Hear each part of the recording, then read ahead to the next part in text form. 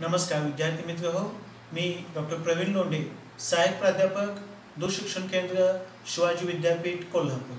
विद्यार्थी मित्र हो, आज आपण या ठिकाणी MA मराठी या अभ्यासक्रमातील सत्र 3 बोली अभ्यास या विषयातील घटक क्रमांक 3 बोली निर्मिती या संदर्भातली चर्चा करणार आहोत।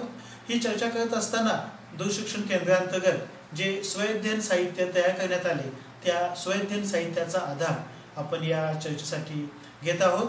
मागील लेक्चर्समध्ये आपण कानडी भाषेचा आणि द्रविडी भाषांचा मराठीवरती कसा प्रभाव पडला या संदर्भातली चर्चा केली होती। आज आपण तेलुगू, तमिळ आणि फारसी भाषेचा मराठीवरती कसा प्रभाव पडला या संदर्भातली चर्चा करणार आहोत। तेलुगू ही 9व्या शतकात उदयाला आलेली भारतीय भाषा आहे।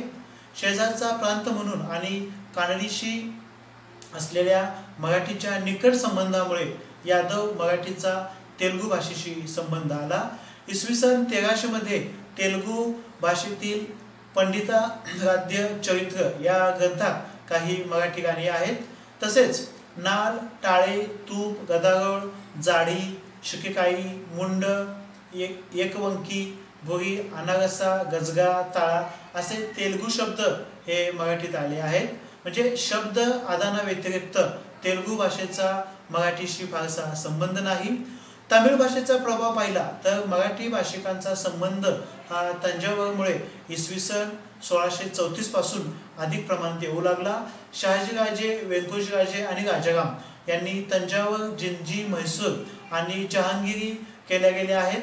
त्या भिन्न तमिळ भाषिक प्रदेश वास्तव्यातून मराठीने काही शब्द तमिळ भाषेतून स्वीकारले असावेत असा महाराष्ट्र शब्दकोशा आधारे 25 शब्द तमिळतून मराठी आलेले दिसतात। जसे मलय, टेंगुळ, मांजरपाट, साळ, चाटी, अलीकडे, ऐल, हळहळ, इश्श, अय्या, वानर असे शब्द हे तमिळ भाषेतून मराठी आले।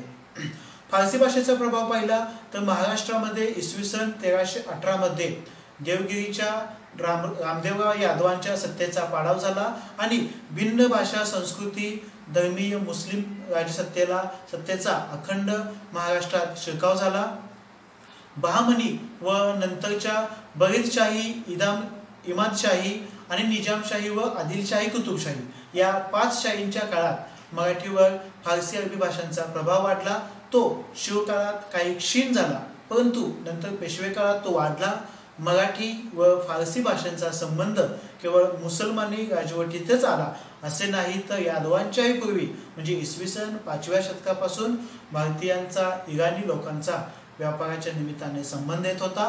पुढे हे संबंध दृढ होत गेले व नागावचा शिलालेखातून ते स्पष्ट होते। शिवाय मराठीचे संस्कार झालेले फारसे शब्द संत ज्ञानेश्वरी सापडतात। मराठी भाषेत यादव काळापासून फारसी शब्दांचा शिरकाव होत राहिला। मुसलमानी राजवटीत फारसी शब्दांचा मराठी भाषिकांशी जवळचा संबंध आला। फारसी भाषेचा जोमाने प्रभाव वाढू लागला। म्हणजे 14व्या शतकातील फारसीच्या प्रभावाचे वर्णन महाराष्ट्र सारस्वतकार विलभावी यांनी केले आहे। ते म्हणतात, अर्जदाराच्या फिर्यादी काळजी पुढे जाऊन त्याचा फैसला किंवा इन्साफ होऊ लागला।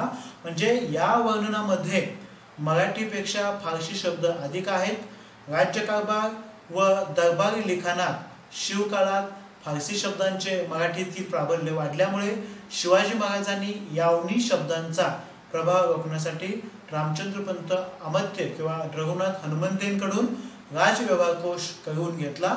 त्यामध्ये 1600 फारसी शब्दांना संस्कृत व मराठी शब्दपर्याय दिला आहे। म्हणजे उच्चार आणि रूप प्रक्रिया, शब्दसिद्ध, वाक्प्रचार आणि शब्दसंग्रह अशा सर्व बाबतीत फारसीचा मराठीवर परिणाम झाला आहे। म्हणजे जीवनाची विभिन्न क्षेत्रे व्यापू पाहणाऱ्या फारसीचा संसर्ग मराठीला मारक ठरणे अशक्य नव्हते, परंतु मराठी त्यामधून निभावून गेली। स्त्रिया, संत आणि पुराणिकांनी तिचे मराठीपण अबाधित ठेवले। शिवाय राजदरबारी व्यवहारात फारसीचा कितीही पगडा असला तरी सामान्य जनता ज्या धार्मिक जीवनाशी संबंधित होती, ज्या गावगाड्याच्या व्यवस्थेमुळे मध्यवर्ती मुस्लिम राजसत्तेशी सामान्य जनतेचा निकटचा संबंध आला नाही, त्यामुळे फारसीच्या संसर्गाने तिच्यात अवस्थांतरे घडली, पण नामांतर करण्यात पण ते प्रभावी ठरले नाही. किंबहुना फारसीची संगत मराठीला मानवली नाही, परंतु फारसीचा परिणाम आणि प्रभाव मात्र मराठीवर कायम राहिल्याचा दिसतो. तर विद्यार्थी मित्र हो, या ठिकाणी आपण फारसी भाषेचा, तमिळ भाषेचा आणि तेलुगू भाषेचा मराठी भाषेवर कसा प्रभाव पडला या संदर्भातली चर्चा केली. पुढच्या लेक्चर्समध्ये आपण पोर्तुगीज आणि इंग्रजी भाषेचा प्रभाव हा मराठीवरती कसा पडला या संदर्भातली चर्चा करणार आहोत.